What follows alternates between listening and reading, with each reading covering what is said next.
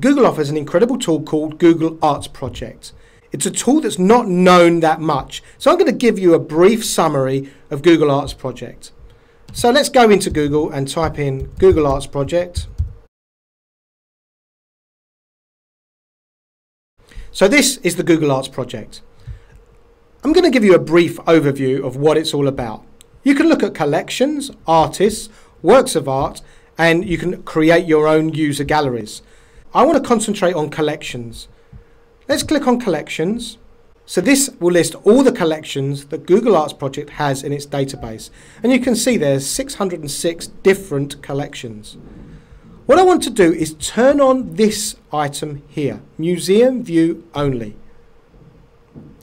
That's going to find all the collections that are attached to a viewable museum as well. Let me explain further.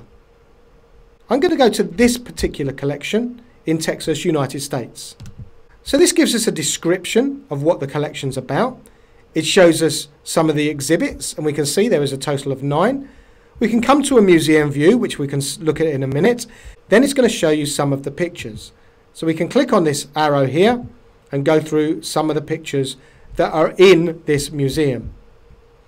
But what I want to do is I just want to show you this item here. I want to point out this little bit here where it says Gigapixel.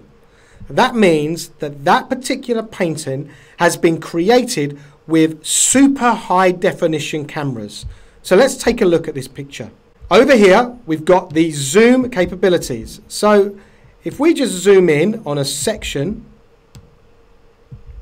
and we can move this around, maybe on his hat. So let's zoom in further. And we can zoom in even further. We can go into extreme detail of this particular picture. You can see here the detail of the paint within the picture. This is something that you wouldn't necessarily be able to do in the museum itself because you wouldn't be able to get this close. So Google Arts Project has got many pictures that are gigapixel pictures where you can zoom in this close.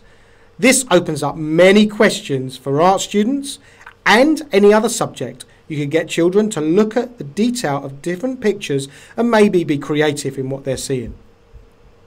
So let's close that. Now I'd like to show you this museum view. So let's go into this museum view. Now it's taking Pegman from museum view into the museum itself. And now what we can do a virtual tour of this museum. Now next to each picture there is this little square. Now if there is a photograph of this particular picture in this museum, there will be a square next to the picture. So now what we can do, we can click on this, it will take us to that picture and we can examine it further. We have an option over here to go into details and see some details of that picture, and there are various different links that we can look at here. Now this picture may be something that we want to add to our own gallery. So we can add this item to our own gallery by clicking on this plus button here.